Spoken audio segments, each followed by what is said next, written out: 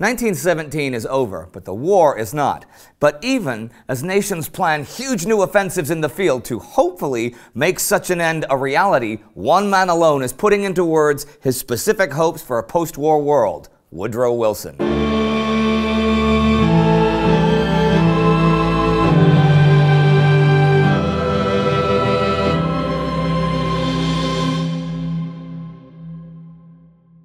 I'm Indy Nidell. Welcome to the Great War.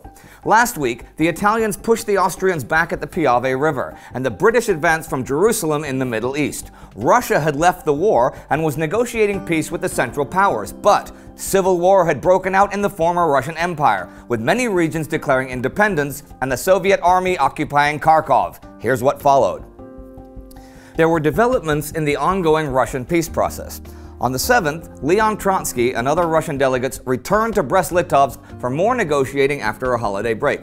Trotsky was now there to hopefully prevent Central Powers' demands for huge chunks of Russian territory with the threat of world revolution, and specifically, revolution within Germany. On the 5th, the Ottomans communicated their peace terms to Russia. These include total Russian demobilization and disarmament, and the annulment of treaties relating to Persia. The Ottomans would remain armed and mobilized, and were intent on recovering lands in eastern Anatolia lost to Russia in 1878. That sort of clashed with something that was going on in the US this week. President Woodrow Wilson made a speech to Congress outlining his 14 points for peace on the 8th. This was a statement of principles that would hopefully guide peace negotiations to end the war. The points were: 1. Open diplomacy with no private international understandings. 2. Freedom of the seas. 3. Removal of economic barriers and equality of trade. 4. Reduction of armaments to the lowest point consistent with domestic safety.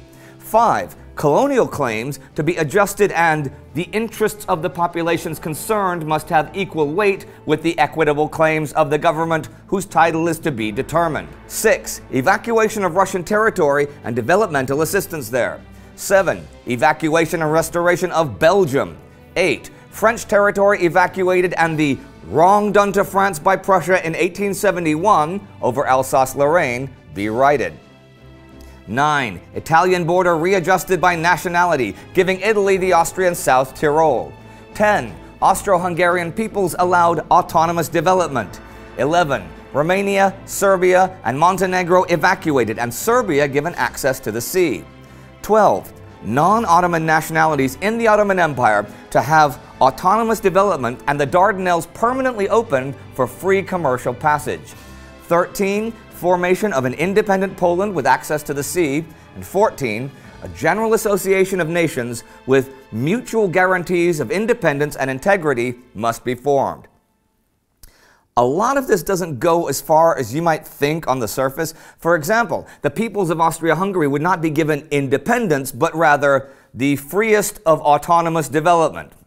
There was no encouragement for a state for the southern Slavs. Austria-Hungary would have to evacuate Serbia and Montenegro, sure, but there's no mention at all of Croats and Slovenes. It was pretty well received in Europe, but Wilson's allies were somewhat skeptical of what they saw as Wilson's idealism. But there was a real race for national patronage going on, and new nations were emerging all the time. Latvia declared its separation from Russia January 9th, and on the 13th, in Revolutionary Decree number 13, Lenin and Stalin announced support for Armenian self-determination. Let's look at the Caucasus front and those Armenians for a minute. The stability of that front had pretty much disappeared after the October Russian Revolution. The Russian general headquarters there was still functional in Erzurum, but General Przewalski was pretty worried about a possible Ottoman offensive in the area. The Baku oil fields were a tempting target. The Russian staff couldn't really organize a true defense, with large parts of the army just leaving and going home. So they would have to rely on national formations. A Trans-Caucasian Federation was set up and had the nucleus of 3 states that would one day be independent: Georgia, Armenia, and Azerbaijan. Now, this federation did not recognize the Soviet government in Russia, but had yet to officially secede from Russia. But the 3 national groups had different interests. The Tatars of Azerbaijan were happy to base future hopes on Turkish friendship. The Georgians were hesitant about that, and the Armenians were not down with that at all and were seriously dismayed. They were Christian, strongly pro-Ally, pro-Russia, and tried to develop a national army with the help of Russian Caucasus headquarters. By now, it was 2 divisions of Armenian rifles, 3 brigades of volunteers, a cavalry brigade, and some militia. The rifle divisions were made up of men from the Armenian Druzhiny battalions who had seen serious action from 1914 to 1916. They were bolstered by Armenians from different units of General Nikolai Udenich's former army. He had retired before the October Revolution, and they had decided to join their compatriots. The volunteers, though, were natives of Ottoman Armenia who joined the National Army on the spot in places like Erzurum and Van. The army had plenty of good equipment, scavenged from the rear of Udenich's disintegrating army, and the infantry was well stocked with machine guns. The artillery could have been stronger, though some of that was down to a lack of trained gunners. The Armenian National Army numbered around 16,000 infantry, 1,000 cavalry, and 4,000 militia. Ottoman Minister of War Enver Pasha saw the Russian Revolution as a sign for the realization of his ambitions to the east. An expansion here might make up for the loss, or impending loss, of Ottoman Arab provinces to the British. That's why the Third Army under Vahip Pasha had been reserved, and despite the need for reinforcements against the British, had been earmarked for a Caucasus adventure. It held the front between Tiribolu on the Black Sea and Kima on a branch of the Euphrates River. Including auxiliary troops, Vahip had nearly 50,000 men and 160 guns, including Austrian and German howitzers. He began to plan his offensive, which would soon begin. He wasn't the only one making plans for an offensive, though. His ally Germany was doing the same. German Quartermaster General Erich Ludendorff wrote to Chief of Staff Paul von Hindenburg on the 7th. "The proposed new offensive should lead to the decisive success for which we hope.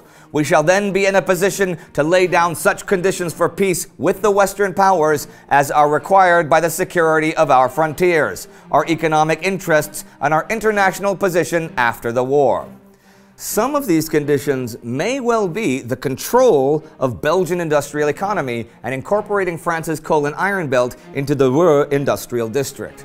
For the Germans, time was of the essence. They had a window of opportunity between bringing men from the Eastern Front to the Western Front, now that Russia had left the war, and the arrival of the Americans in force in Europe by the summer. Peter Hart wrote, "They had 6 months to change the course of the war. This would be the narrative that drove events in 1918.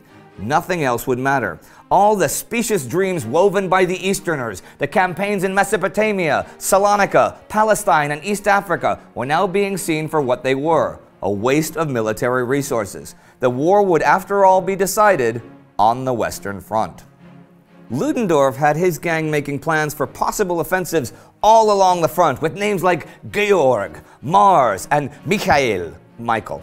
But wherever the attack would come, it would begin with short, violent, surprise artillery preparation of the type advocated by expert Georg Bruchmüller. It would also feature the infiltration tactics refined by Oskar von Hutier.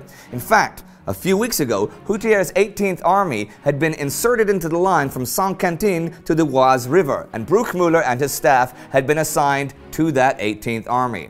And the first full week of 1918 comes to an end. And as it does, comes the results of the second Australian referendum on conscription, with a large majority voting against it. The Ottomans and the Germans are making plans for new offensive action, even as they continue to make peace with Russia.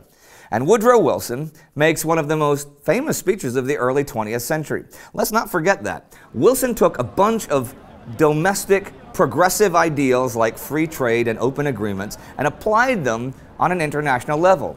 Was it idealistic, as Allied prime ministers claimed?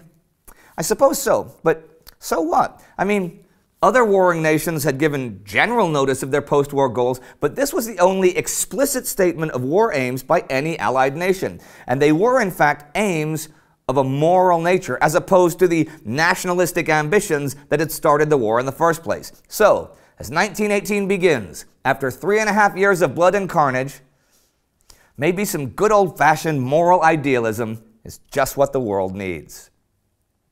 If you want to learn more about Woodrow Wilson, definitely a controversial and complex figure, you can click right here for our bio special about him. Our Patreon supporter of the week is Timo Tavanainen. Because of your Patreon support, 2017 was a great year for our show. And if you decide to support us in 2018, we will make it even better. Do not forget to subscribe. See you next time.